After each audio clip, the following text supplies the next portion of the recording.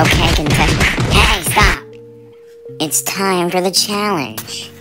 Wait, what? How is that even possible? You said we needed a lot more contestants, right? We didn't even find 5 people, let alone 10.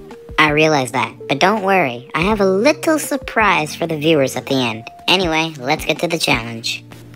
Okay, I'll be there in a sec. Right after I'm done murdering this bitch! Brush. What the fuck do you want? Remember how in BFL 1 I said that the creator of Brix's favorite Disney movie was the live-action remake of Pete's Dragon? Yeah, so? Well, it has come to my attention that you were right all along. It was actually the original Mulan that the creator liked. Wow. So you put my entire team up for elimination purely based on this judgment.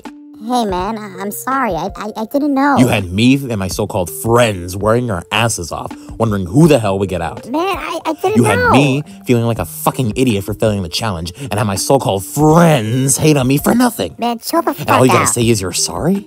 That season was hell, dude. Go fuck yourself. You know, I was sorry, but now I'm not so sorry anymore. You never really were sorry, were you? Nah, you got me there. Hey, no profanity. There are kids watching. Shut up. Is there something wrong? Nothing, it's just...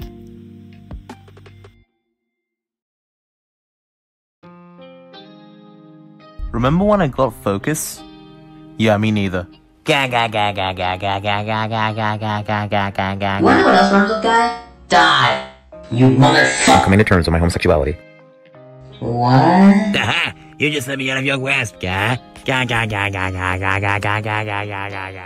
Oh, he's so annoying! I hope he gets eliminated next. I wouldn't be so sure of that. You did cost us the challenge last episode. Can you believe we won the first challenge?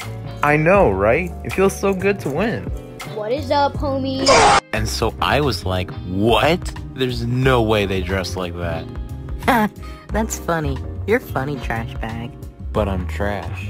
What? No, you're not. Oh, I see what you did there, you clever little shit, you. What the fuck are you guys talking about? Oh, hey, Brick. Trash bag is just telling me about the time he watched an 80s movie. I swear to God, it felt like an hour-long toy commercial.